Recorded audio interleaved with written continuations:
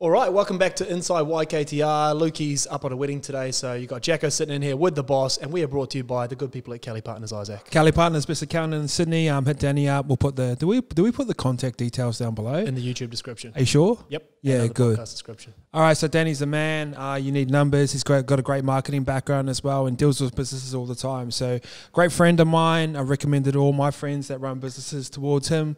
A lot of people aren't happy with their accountants, but I love mine and I love sending them more work. So hit him up. Great guy, great accountant. That's it. That's all you need. Inside YKTR, obviously a lot happens in a week here, as you'd know. Let's start with yesterday. We had the big day. The boys, Shark Tank vibes, presenting why they should be going to Magic Round in Sydney. That was fun. That was fun. First of all, tell me a little bit about why they had to do what they did, and then we'll rip into the actual how it all went down. Oh, I think just the way the sort of scope approached me on the first part of it, it was just kind of like, can I have something? There was no like sort of structure in him behind it. And I think once I replied to him and sort of go, oh, bro, you need to sort of approach this in a different manner, it was a lot better because, and I think he understood that straight away. And obviously with the help of Lukey's been in and around me for a long time. So he sort of understands how I work on a day-to-day basis and how I think. And I think once he sort of just come in and go, oh, can you shout me and send me up to Brizzy? And in my mind, I'm going, oh, these cunts just want to go on a bender on like company money. So, they presented well, and yeah, it was a bit of a giggle, and it made for some good content. The actual process of how they went about presenting, I thought was actually quite interesting because they obviously got the message pretty quick that they need to come up with a bit of structure, and they had the idea. And then obviously when Lukey put the framework in around, I actually think it was. I know we kind of took the piss with it. It was a bit of a giggle with the whole Shark Tank vibes, but there was actually some good. Some value in the presentation. Yeah, of course. And I think effort's always important. So a lot of the times in and around YKTR, a lot of the shit is gossip from other people, where if someone's not happy, it'll go through to Corey and then it'll come through to me. So instead of going that long way around, I'd rather the boys come straight to me and go, do you know what, I'm not happy with this, or I'm not happy with this design, I'm not happy with this content. Here's 3 different solutions for it that I think could work better. And that way you're more inclined to get a yes from me if you come with solutions. Because I've dealt with Corey for 4 years now in business, and a lot of the times I always say I need solutions, not complaints. So he'll come in and go oh, I don't like that font. And I go, oh, all right, cool. What font do you want? And he goes, oh, just anyone but that one. So I used to be a dick and just go and Canva, go to the next font. Go, all right, sweet, let's just do this one. He goes, nah, you've just been like a sook. So and it's still happening now where a lot of people go in and around me, in and around, just a long way to come to me. The office is right there. Come through, come with solutions. And they come with solutions yesterday and they get yes. You'll get a yes. I'm not opposed to spending money on content. I want content. I'm hiring more people to get more content. And I think we do it well. But just make sure you come correct. I think they came correct once you gave them the blueprint. So it was 2 vlog ideas, 4 food vlogs, which we'll obviously get into the content side of it, and the design stuff, which I know sort of took the boys by surprise when you hit them with that because they weren't allowed to lean on Lukey. I know I'd be fucked if you said don't ask Lukey for anything. But they turned around with some decent little designs there. Canva scope over there. Yeah. Did all right. Obviously a lot of the there's a lot of pressure on Lukey because he says yes to everything. 2, he can fucking do everything as well. So a lot of people just go, oh, Lukey, do this, and he'll do it for him. So I'm going to pull some of that stuff up. It would have been interesting to see what they come up with if Lukey didn't help with their presentation. But now they've had a blueprint of what it sort of looks like. Hopefully they come correct. And there's so many cool things that happen in and around sports that we should be at. And these guys can be doing it. But yeah, I don't know. That's the way to go about it, in my opinion. Let's build out on the content plan. So the boys preliminary have the green light to go up and do their thing. You'll be sending a couple of babysitters with them as well, which we'll get into. But in terms of the actual content plan, what can people expect to see from Simi and Scope up there in Magic Round? Their original one was we'll be at every single game. In terms of obviously when you're filming content, you understand some of the filming a whole day. That's probably not the right way to do things. 1, battery life.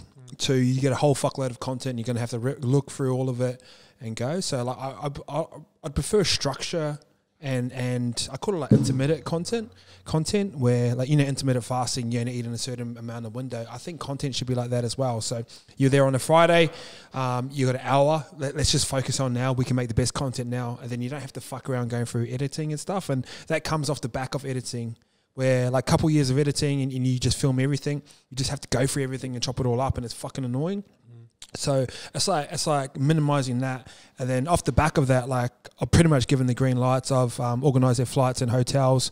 Lukey's going to go up because I probably trust him the most, and then Chico's going to go up as well because he probably deserves a trip away, and fuck, he'll sort of keep the boys in line as well if he needs to. Knows the food joints as well. Yeah, and like he's good for food content as well, and he's lived up there, so that definitely helps. But yeah, so sort of like gave the green light last night, and sort of more of the texts were coming through like, oh, we can get a spot at the Caxton.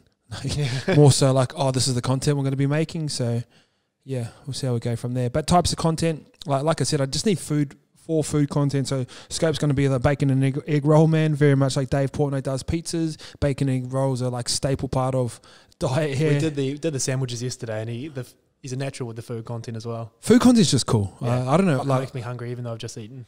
Yeah. So like I've always enjoyed food content. It's easy. It's like a one camera, 10-minute shot, and it translates really, really well. So like four food content, that is all I need, and then 2 vlogs. So I've pretty much said to Lukey, like, you take control of the 2 vlogs and the 4 food content the boys are going to look after. And then off the back of that, what does the sort of like business side of it look like? Yeah. And it's sort of the food content, I think, is a bit of a nod to, obviously, like Simi was sort of half taking the piss when he threw up in the beginning during the prezo. But like when you think about you, Chico, and Normie in the history of YKTR, it was friendship, travel, food and drink and go down on the piss. You know what I mean? So like food has always been a big part of what you guys do, even back to Help Yourself days. Bring back Help Yourself. So I think it only makes sense that even though Simi and Scope are kind of new in that space, stay true to it. It's just easy. Like I think they're like... personality shines through on camera anyway, and then like you just want to be doing something. And like mukbang, you know what that is? Yeah. That's like huge in Korea. Is it? It's like people are making millions of dollars off eating food in front of a camera. Oh yeah. Sorry, I thought you were. I thought you were thinking about this another YouTuber, but it's a food porny YouTuber. I'll show you. Yeah. Korean guy as well, but no, yeah. No, there's people making bulk cash off it, and like food's relevant. Like everyone eats every day, so you always want to. Like I've never had someone had nice food and go, you know what, I don't like that. Like, everyone wants to have a nicer like food experience and sort of stuff like that. So I reckon we can really nail that space. It's quite chicky, like it's quite female-y at the moment. Where girls like I know a girl called her name's like Sydney Food Slut.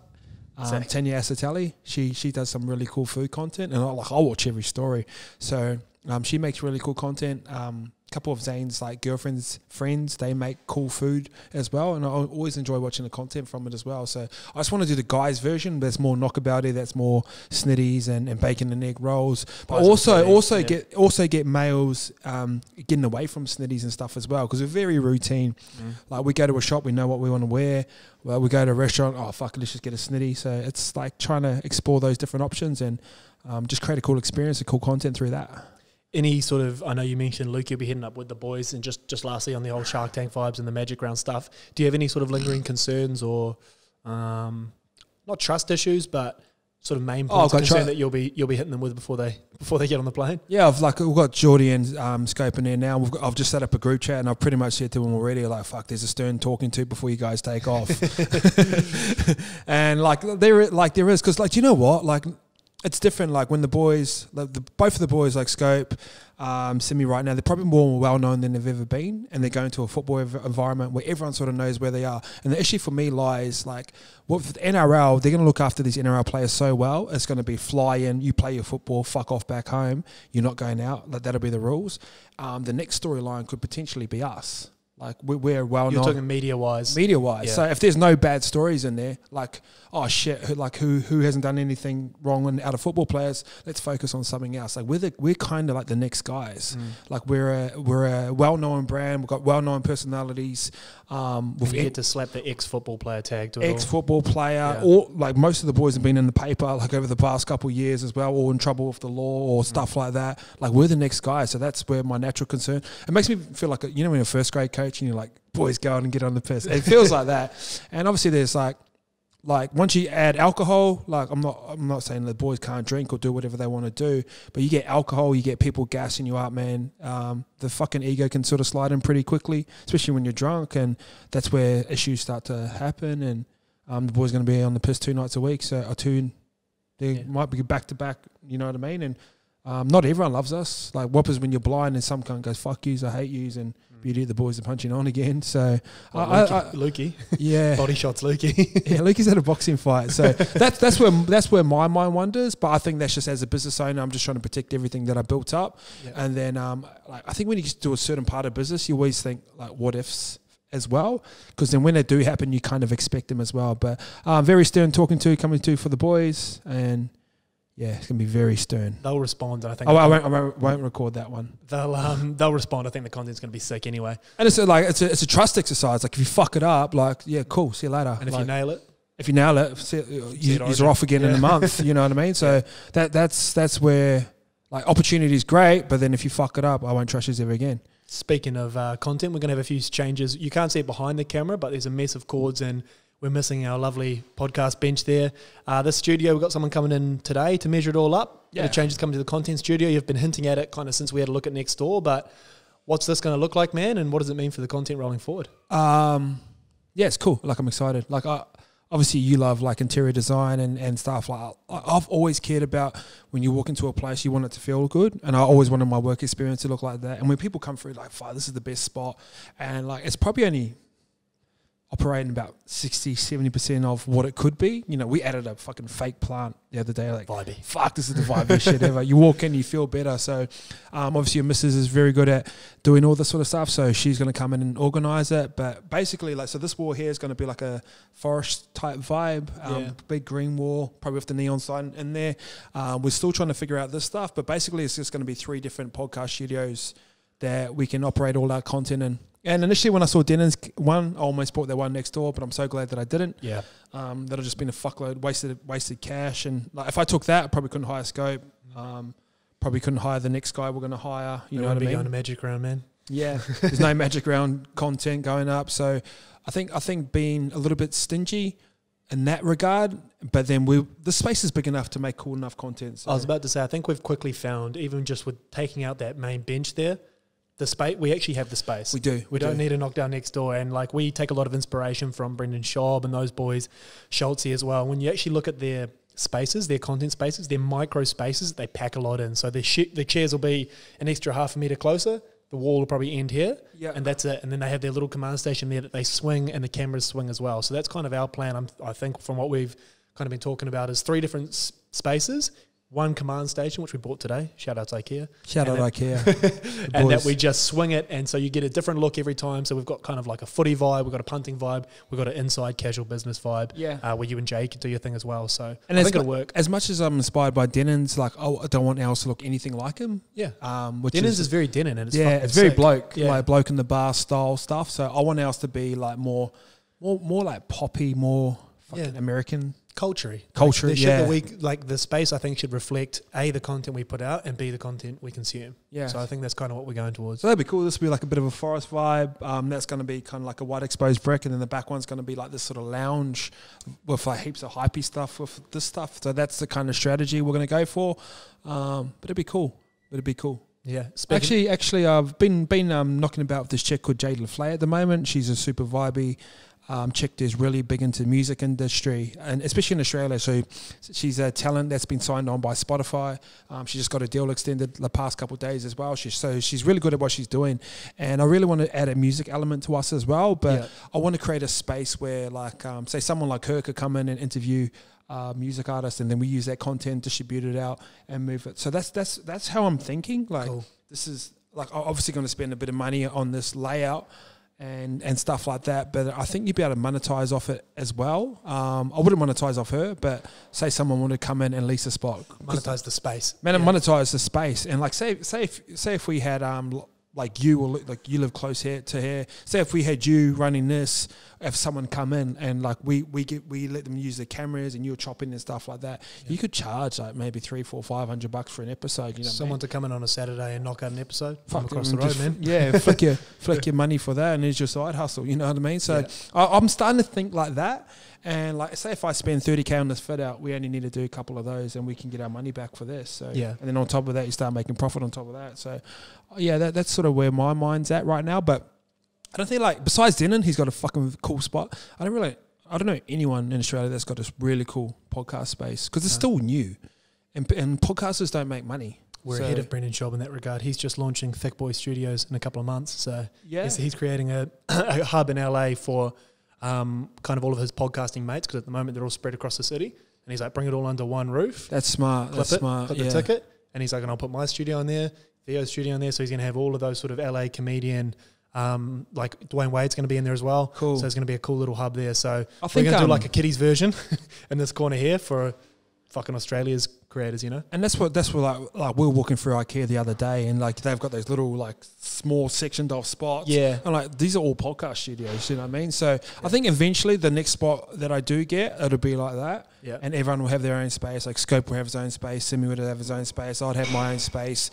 and we'd dick it all out. But like it wouldn't even have to be that big. I mean, you think about we're in a single shot right now, like this. Yeah. You could fit easily 2 more along that wall, another one there, and if that moved, another one there. You could have Jordan's room, you know, Scope there. It's very doable. I'm looking forward to seeing what it looks like. You talked about monetizing them before, and we're going to see, well, we've started to see a bit of ad stream sort of rolling through. Fuck, that helps, man. The podcast network, yeah. What kind of, talk a little bit about what that looks like, and how you got to obviously this point. So obviously we've linked up with the Batuta Boys. They've got an ad business that they run off the side of it, where they've got like 30 or 40. So they an advertising agency under their umbrella, or they source the deals and they sort of clip the ticket. And like that's a job that we could hire out, but I kind of just don't want it in house. I don't like sales, so like me personally, I'm getting like a lot of offers for my podcast, the Ice Project, at the moment, because it's kind of like it's business content. It's kind of like half motivational. It's wholesome. It's wholesome. Yeah. It's wholesome. Where so someone's like Jordan's content at the moment, it's kind of hard to monetize because it's so like raunchy. So we're probably targeting like the wrong businesses. Like I'm getting sponsored by Officeworks soon, and like I've been offered like Mitsubishi deals and sort of stuff like that. So it definitely does help. And I always talk about multiple streams of revenue. Like YKTR Sports isn't a great business model right now, but the branding of it's really great. So like a lot of people like, how come you haven't been paying Scope? Like Scope was paid as talent, which means he was getting kicked back off his merch and ad reads, but he wasn't even getting many ad reads.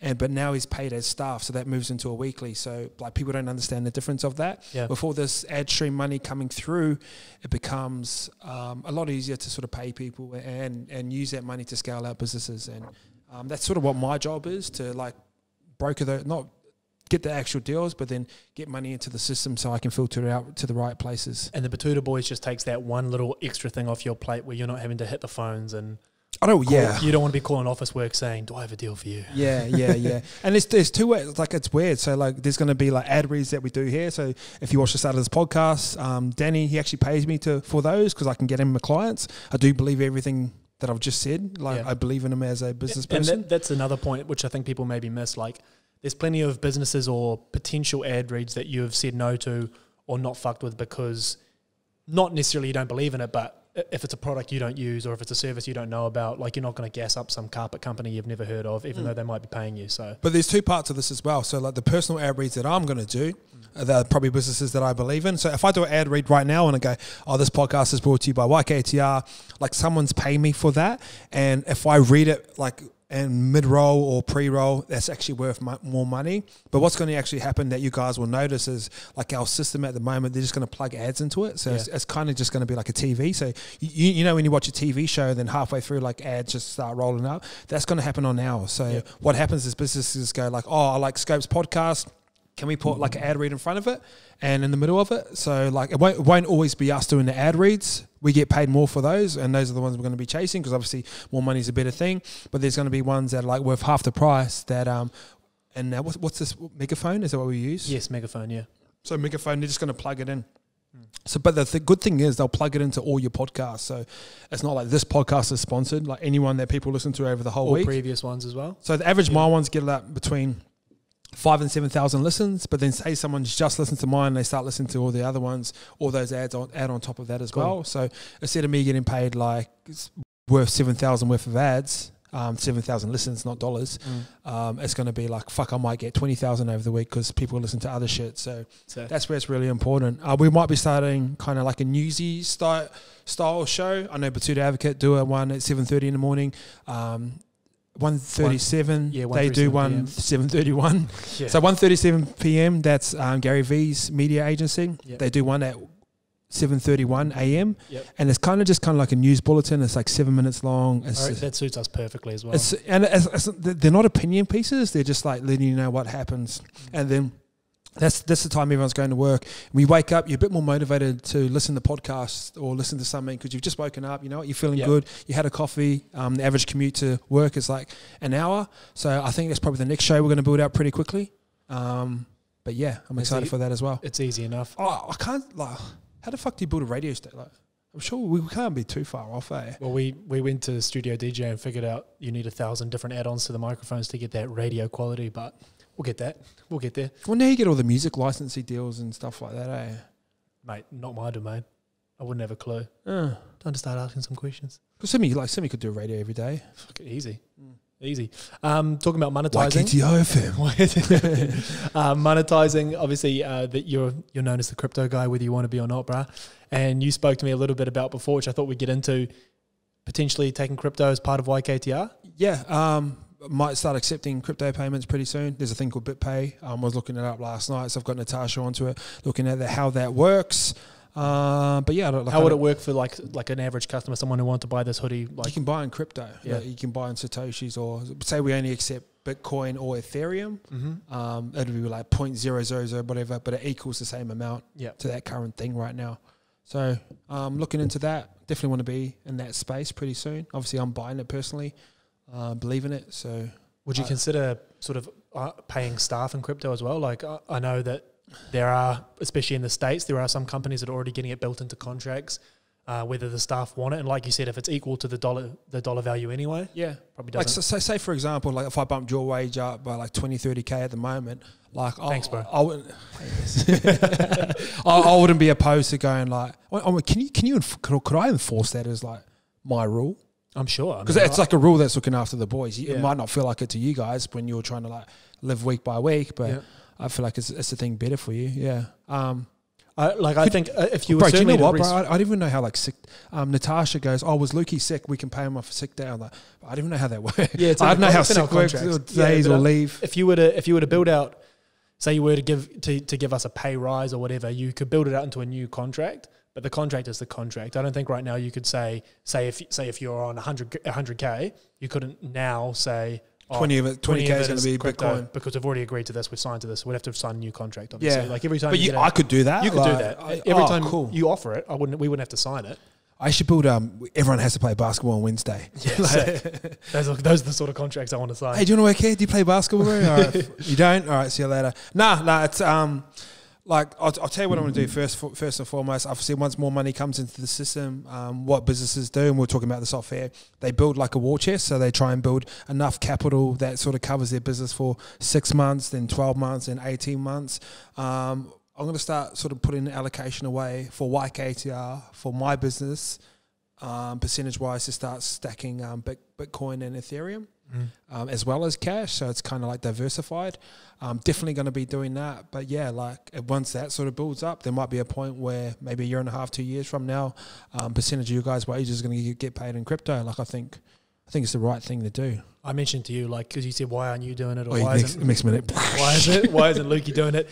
If it's automated, I would do it. Yeah. My thing is, I'm just like, it's probably just a lazy thing. Like if I get money, if I get cash, I'm less likely to put it into something. Whereas like if it's tax, like we said, or KiwiSaver or Super or whatever, it's automatic. But you're looking at shoes yesterday. Like why would you buy shoes and not buy like crypto?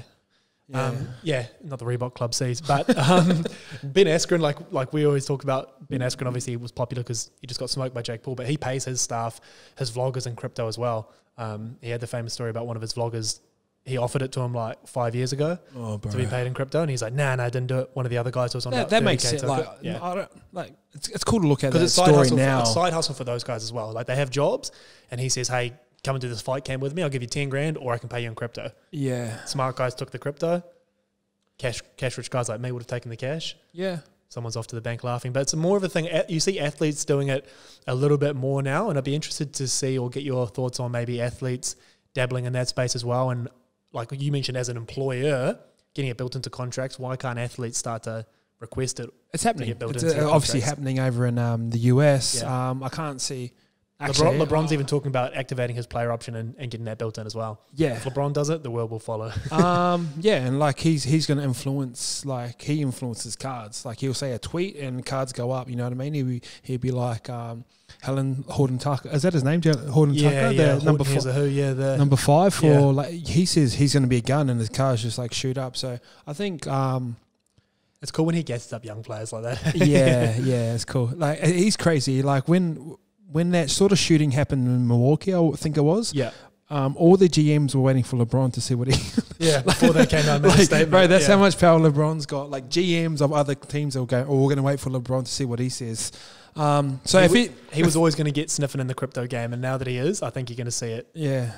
I think so too. And like he's not the sole reason it's going to go up or down, but he's going to influence those in and around him. Smart people around him as well. Rich Paul's the guy. Fucking goat. Yeah, I love that whole uninterrupted sort of vibe. Obviously, we ripped off their merch, so we know what they're doing. But yeah, like, now do you know what? I'm just going to say this. I won't say who it is. I know there's an NRL player right now who's starting to renegotiate his contract and have an element of crypto built into it. The second part of that question is like, the NRL club's like smart enough to figure that out. Yeah. So like it's happening. It's going to be happening like pretty. Like I said, and this is like fact. I know someone who's trying to. And I said to you when you mentioned it to me, I said, "Oh, they clubs wouldn't allow that," and you said, "Why?" And it's a form of currency. It's a form of currency. As long as it aligns to. But that'll be the interesting part. So say 20,000, say 50,000 was allocated to Bitcoin, but then over that time, that 50,000 of Bitcoin's worth 120,000. And the clubs will go, oi. Yeah. But but once they pay it, it's Isaac's money. It's not the club's money. So leagues just copy and paste, man. Once someone does it and they kill it, all the boys, like we all dress the same, we all talk the same. Yeah. Hit the same girls. All right, that's it for Inside YKTR. Shark Tank vibes, bit of crypto chat, and we even got a new studio coming. So yeah, plenty of things happening. I think so. Scope and Simeon here, they're going to do Inside YKTR too, so it'll be a bit of a giggle as well. See what we got to improve on. The rebuttal. All right, man. Catch you later.